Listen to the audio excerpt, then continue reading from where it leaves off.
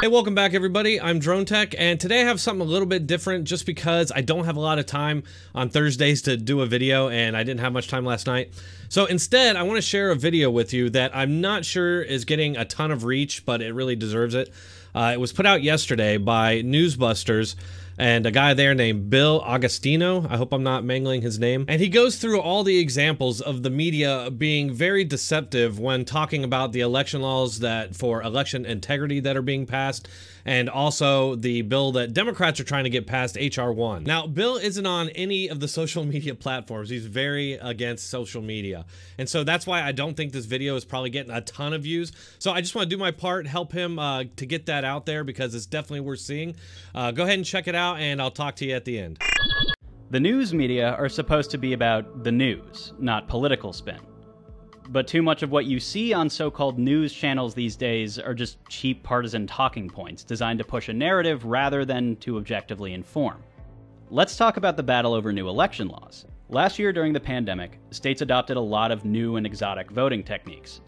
Drive-in voting, massive vote by mail, unattended drop boxes, a lot of new and unprecedented stuff, so now states are moving to update their rules to make sure that only eligible voters are voting. And of course, Democrats are claiming that these new rule changes are restrictions and suppression motivated by racist Republicans. Instead of calling out the Democrats for their shameless hyperbole, the news media are helping them discredit any rules aimed at making elections more secure. You hear the same language over and over again, like an advertising campaign, because that's exactly what it is. As we listen to what the media are saying here, keep in mind, none of these laws would actually restrict any eligible citizens from voting on Election Day, or voting early, or voting by mail if they needed to. The claim that these laws would prevent voters from voting is fantasy. You don't get a home security system to keep out wanted guests. Anyway, let's dive in.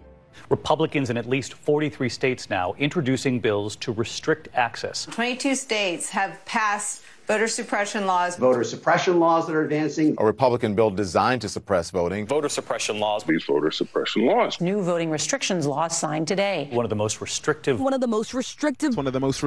voting bills in the country. So obviously there's a pattern here, and of course, it's pretty negative in tone. Now let's compare this coverage to how so-called journalists talk about the Democrats' federal power grab called the For the People Act, which would override state laws, doesn't matter if they're new or long-standing, including outlying popular election measures such as voter ID employed by 36 states. Here we have a host of election laws passed in state houses around the country by lawmakers elected by the people. For a small cadre of liberals in Washington, D.C. to override all of that on a purely party-line vote would seem extremely undemocratic. But that's not how the media are selling it. They want viewers to think that Democrats are just trying to protect voter rights. Democrats' top priority for protecting voting rights, the For the People Act. The For the People Act, which would be a sort of baseline threshold of voting access. A nationwide floor of voting rights like what's contained in H.R. 1. Action on the federal level protecting voting rights. A kind of new version of the Voting Rights Act. Republicans are so terrified of the For the People Act because they know it'll fix our democracy in the very ways that they're trying to undermine it.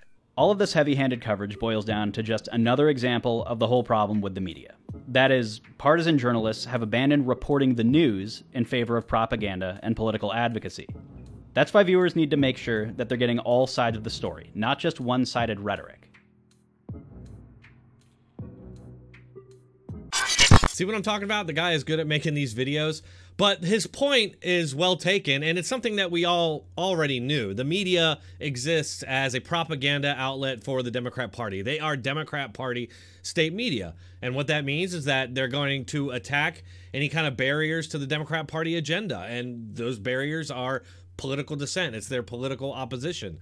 And to do that, they have to endlessly demonize that party while constantly propping up and never scrutinizing anything that the Democrats do. One thing before I go, I want to let you all know that I'm going to try and start up the Thursday Discord live chats again starting tonight at 8 p.m. Eastern. So if you'd like to watch or if you'd like to participate, go ahead and show up. I'll have a link in the description and pinned comment to my Discord. If you've never used it before, it's really easy to use and people there will be willing to help you. So if you enjoyed this video, make sure to head on over to NewsBusters. Check out all the work that they do and all of Bill's work. I think you'll be pleasantly surprised. I'll put a link to that in the description and pinned comment. As always, thanks for watching, and I'll see you all tomorrow.